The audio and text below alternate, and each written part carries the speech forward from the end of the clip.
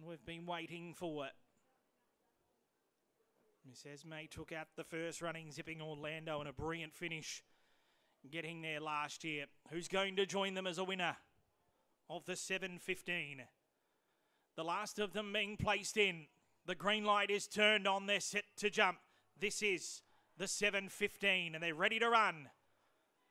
Racing now, Valpolicela left brilliantly down on the inside, and she will lead at the first corner from Ritza Piper, who's landed right there second. Third, Sinrap Explode. Raiders Guide works around them deeper. They're followed next by Redeemer Blue. They're followed by Might Have Been. Next, Kenya Amy. Sinrap Explode drifts back last like wildfire. Valpolicela, she'll take some catching to the back straight, and she leads by 4 lengths. Raiders Guide running to second. Ritza Piper third. They're followed Might Have Been and Kenya Amy. Valpolicela off the back, she's out by 5 on Raiders Guide, who's trying very hard with Ritza Piper, but around the home turn, it's the Queensland Queen, Valpolicela, a breathtaking win in the 7:15. She won it by 7, Ritza Piper. Third home, Kenya Amy getting home from Raiders Guide. There followed Redeemer Blue like wildfire, Sinrap Explode, and Might Have Been. This is a special performance, 41-23.